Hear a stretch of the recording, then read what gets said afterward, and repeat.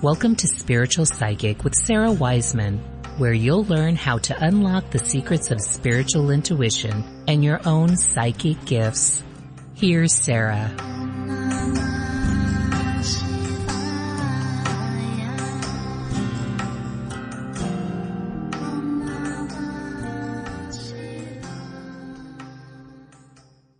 Welcome to Spiritual Psychic. I'm Sarah Wiseman. Today we're talking about what is the beloved. We're working from the book Messages from the Divine. And today this is our last lesson of this 66 lesson series. We are working on this idea of what is the beloved. Now Rumi, the famous poet, spoke of the beloved in three ways. The beloved as a lover, the beloved as God, and this other way is that I'd like to look at the beloved as you. Three ways.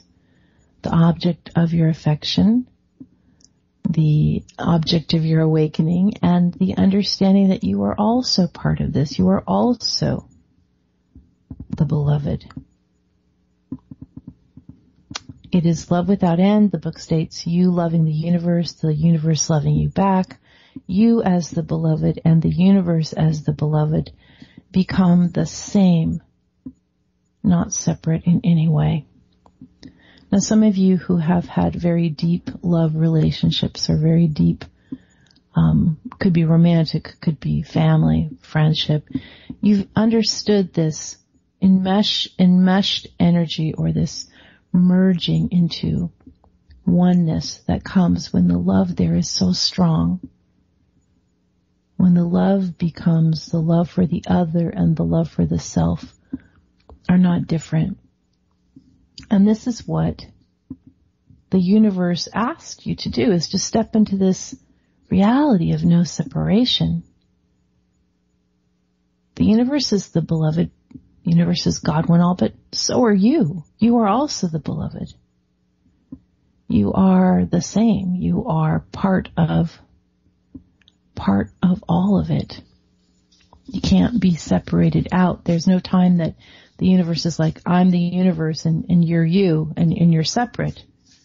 You're not separate.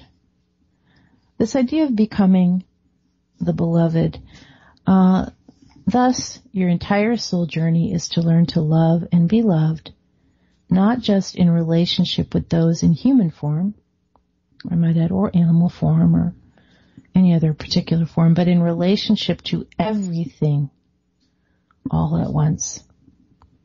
There is no greater purpose. There is no greater path.